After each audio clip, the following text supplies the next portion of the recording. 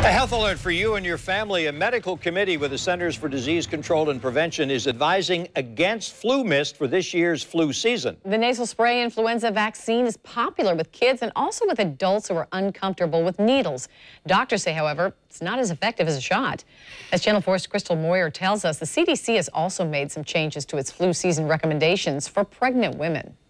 Suck it up and take the shot. That's what the CDC is trying to get across to families ahead of the upcoming flu season. While some people, mostly children, prefer the FluMist vaccine instead of the needle, studies show it's not as effective.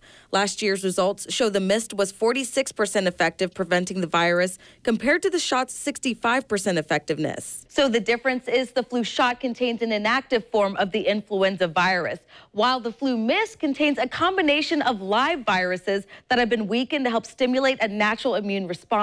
To put things in perspective, 99 kids died from the flu last year. That's up from 92 the year before. Doctors say a majority of those children were not vaccinated.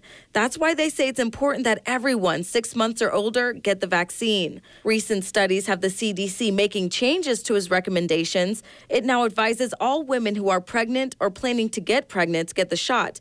That's a change from its previous recommendation that pregnant women only get the vaccine after the start of the second trimester. Studies also found the vaccine may not protect everyone. Startling data shows last winter, the vaccine had no clear effect on people 65 or older.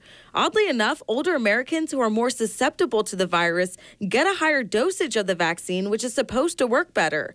Experts are now trying to figure out if certain brands of the vaccine are more effective and how long they work. Crystal Moyer, Channel 4, the local station.